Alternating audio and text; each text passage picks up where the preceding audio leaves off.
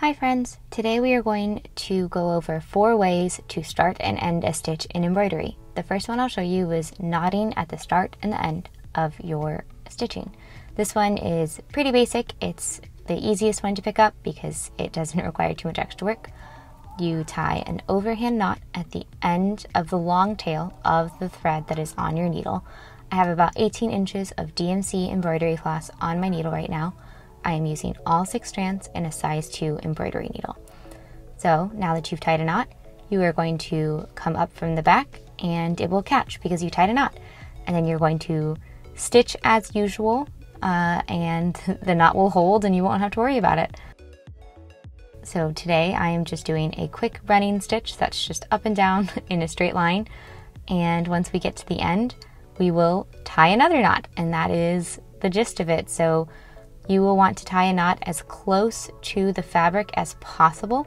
So I do that by wrapping around my needle, pulling through, and then I use my needle to hold down that loop at the end to keep it in place to tie it as close as possible to the back of the fabric.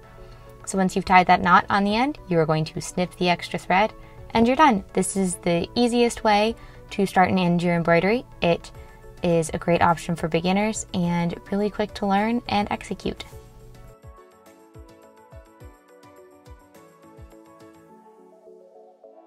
Next up, we are going to learn the stay stitch. I use this one a lot because I do work that is filled with texture and detail, so I can hide that initial stitch, and it works really well with that kind of sewing.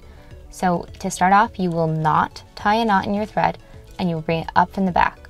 You'll leave about a 1-inch tail, and you'll pin it down with the first finger on your non-dominant hand. So for me, that's my left hand. It's the one that holds the hoop as I go, and it may be your right hand if you're left-handed. And then we will create one very small stitch, and that's going to sit on the front of our work. And this is the stitch for the stay stitch. And then when we go back, we can see we have that little tail. We are going to pin down that little tail and stitch up halfway, like in the middle of that first stitch that we made, and we'll pin down the tail with that little half stitch. You'll be able to see it better when I flip it over here in a second, but it'll trap that little tail, and then we'll pull it up through and we'll be on the other side.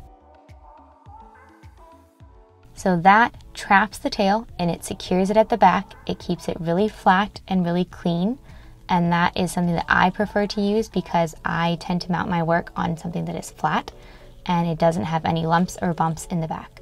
So then you'll stitch as usual. Third, we are going to weave the ends in. So that is a technique where you work the tail underneath some stitches that were already created to pin it down in place. This can be done to start or end your work if you already have stitches under which you can weave those ends in. Here we are doing it to finish a stitch, so we are going to trim the tail after we've woven them in. Up next, we are going to go over waist knots or away knots. So for this technique, you will tie a knot at the end of the thread again, but this time we are going to go down through the front, and that will be about 1 inch away from where we want to start stitching.